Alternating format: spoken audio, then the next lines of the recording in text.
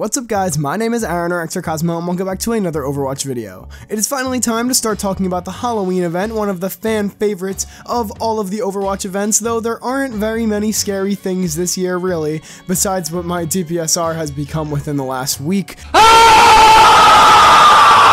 But besides that, it is time for Halloween. All things spooky, the event date, event skins, and the possible event game mode. But before I start, I would like to ask, if you enjoy Overwatch videos and want quick, straight to the point Overwatch news, then please do consider subscribing. It would mean the world to me. So the date for the Halloween event is what I'm going to go over first. So the date is usually on the easier side of things to predict for this event at least. Events like Summer Games, Archives, they're really hard to smack a date on because you just really never know when it's going to start besides using data from past events. But Halloween, super easy holiday, and I would almost bet money that this year's Halloween event is going to start on October 12th. Almost every year, the Halloween event starts on the second Tuesday of October, so that is going to be my pick for what I think the date is. I can confidently say that it is 100% going to be within that week, and if it isn't that Tuesday, then it will most likely be that Thursday after, which is the 14th. And if you didn't know, Overwatch updates always come on Tuesdays or Thursdays. If I saw an event come out on a Friday, I wouldn't know what to do with myself because they always come out on Tuesdays and Thursdays.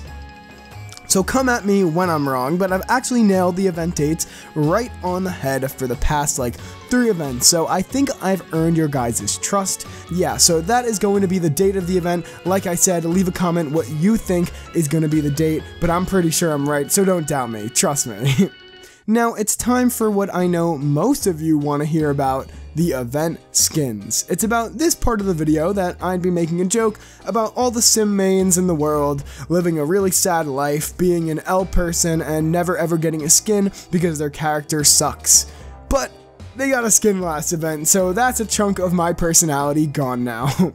But I do have a new one, being a sad McCree main after I realized McCree's last legendary skin was at the Winter Wonderland 2019 event the same amount of time as the Symmetra skin. And no one really wanted to say anything, because I guess the sim mains out there, they're the loud minority, but us McCree mains, we know we're better, so it's okay. We're gonna get a skin this event, so yeah, McCree is going to be my first pick for a legendary skin for this event, and then for the others who haven't gotten a skin in a long time, Ana hasn't gotten a skin in a pretty long time, but there is a little problem that comes along with Ana not getting a skin, is that she already has 2 skins that are legendaries for this event, but I really don't think that matters. Blizzard really usually doesn't take that into account. It's more along the time of how long you've gotten a skin for when it comes out for them to get a skin, if that made sense literally at all.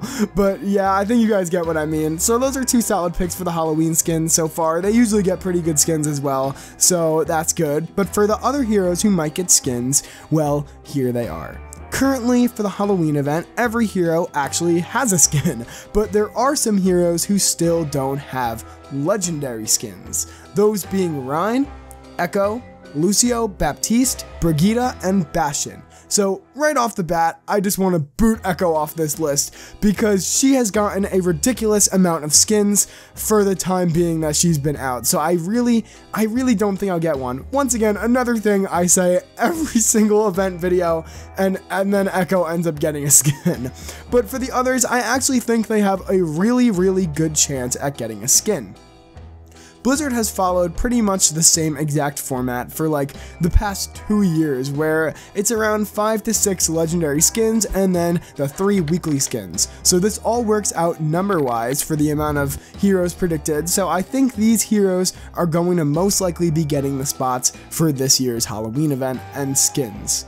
And speaking of skins and weekly skins, another skin we could be getting close to this time is the McCree skin. So I just wanted to include this in here because it is so close possibly, but after this current week, it's while I'm recording this, it is September 28th at the time of this recording, and Blizzard could possibly reveal the new McCree event within the new comic for his name and stuff on Overwatch 2. This could be after the Halloween event, before. I have so many videos on McCree's name, I sound like a broken record at this point. So if you want to watch that, just click the top right of the video. I just thought it might be important and fun to include in this video since it relates to skins, and it could be super close for that new character arc skin challenge thingy. So there will be a skin idea video as well for these Halloween event skins, so be sure to subscribe for that to see some cool skins for the Halloween event. Also, comment down below which skins you want to see and what you are most excited for, and it could get in my video on the skins for the next event. So just leave a comment, the skin you want to see, what hero you want to get a skin,